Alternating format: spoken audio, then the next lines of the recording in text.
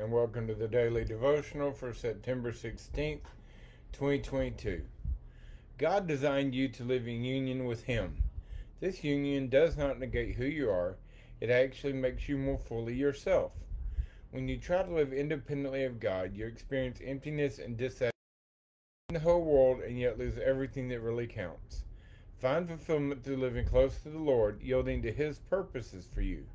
Though God may lead you along paths that feel alien to you, trust that He knows what He is doing.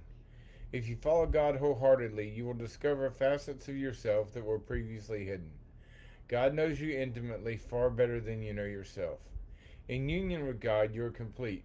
In closeness to God, you are transformed more and more into the one the Lord designed you to be. Scripture: What good is it for a man to gain the whole world yet forfeit his soul? Mark 8, verse 36.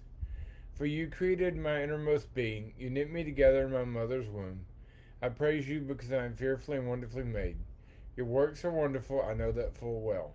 My frame was not hidden from you when I was made in the secret place, when I was woven together in the depths of the earth. Your eyes saw my unformed body.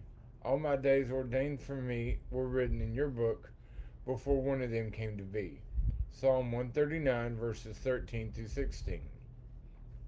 Now the Lord is the Spirit, and where the Spirit of the Lord is, there is freedom. And we, who with unveiled faces all reflect the Lord's glory, are being transformed in His likeness with ever-increasing glory, which comes from the Lord who is the Spirit. 2 Corinthians chapter 3, verses 17 and 18. Prayer.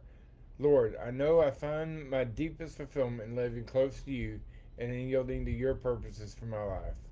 Lead me and guide me today, Lord, and walk hand in hand with me. In Jesus' name, amen. And I hope everyone is having and continues to have a happy, healthy, and blessed day and weekend to come. God bless, keep the faith, and we'll talk to you again on Monday. Bye for now, folks.